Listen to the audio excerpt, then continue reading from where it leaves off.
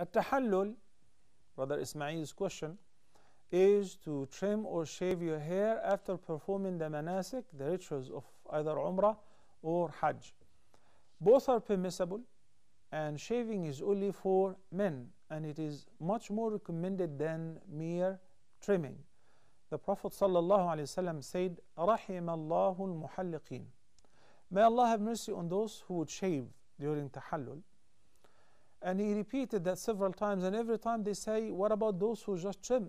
He would say, رَحِمَ اللَّهُ الْمُحَلِّقِينَ. And finally, on the fourth time, he said, and may Allah have mercy on those who only trim their hair during tahallul. Shaving is by the razor, not by a machine or by the scissors. As long as there is still hair, that is called trimming, even number 1. But shaving is a complete shave of the hair. So that is what is more recommended. If you just satisfy with trimming, it is permissible as well. But the greater reward is in at-tahliq, or shaving.